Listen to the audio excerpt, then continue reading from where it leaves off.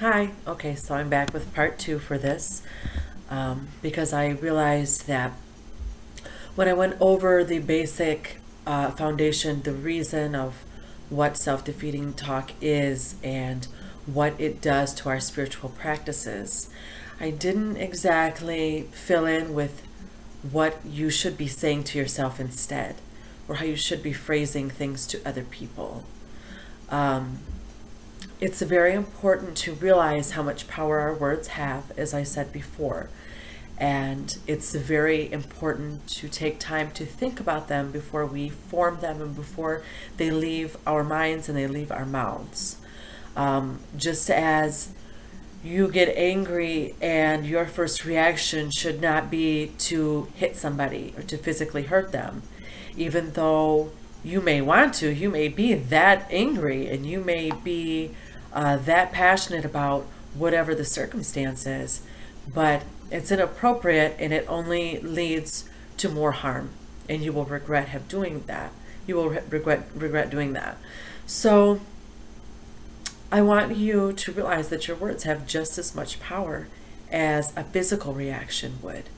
So when you say your words, you need to stop and think about them, just as you would stop yourself from hitting somebody over, a reaction you're having over something that they've done or something that they've done to you. So, and this goes for, anything. You have to be in control of yourself. You have to be in control of your own mind and your own thoughts. Because if you're not in control of them, then I don't know who is. And that leaves you open and vulnerable spiritually to a lot of things that you don't want in your life and that you don't need. So you have to be in control of what you're manifesting, what you're putting out there.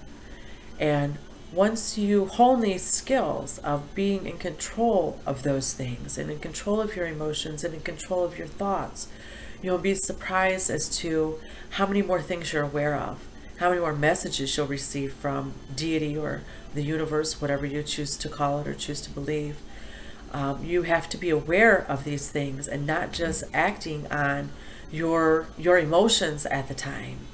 If you take a step back and calm down and give yourself a moment to be in the present moment and to be aware of what your initial reaction was, which was emotional, which is the ego. That's the ego part of yourself. That's the part that we try to avoid.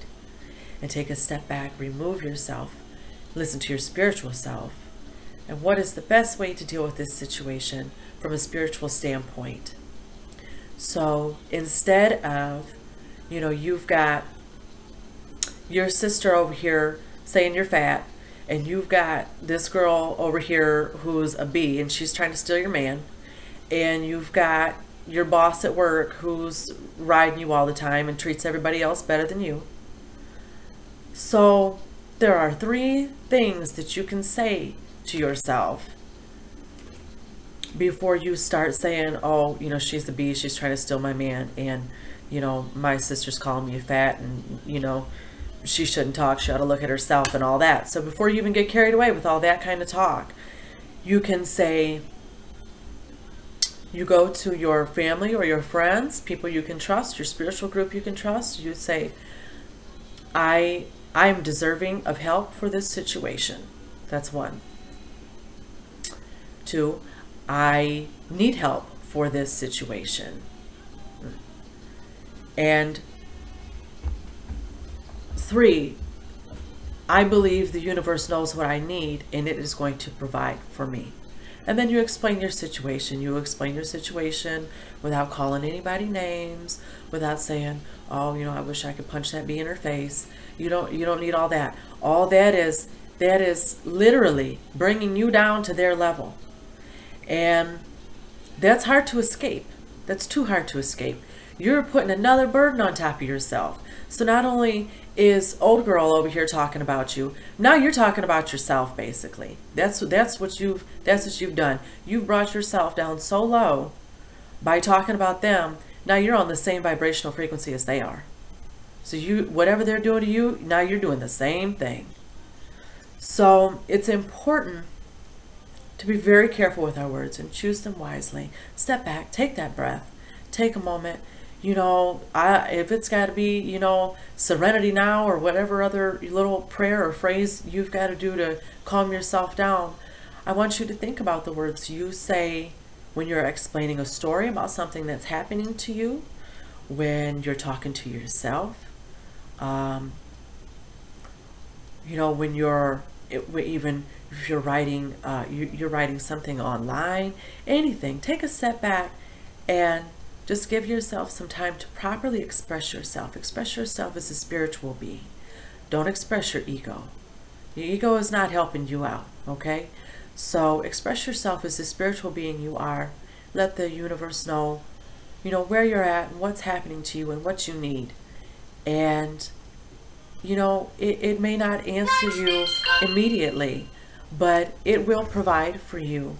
You just have to bring yourself up to that level. You have to rise above all that, and you will be greeted and you will be met with what you need to get out of this situation and to rise above it. Thanks for coming by, guys.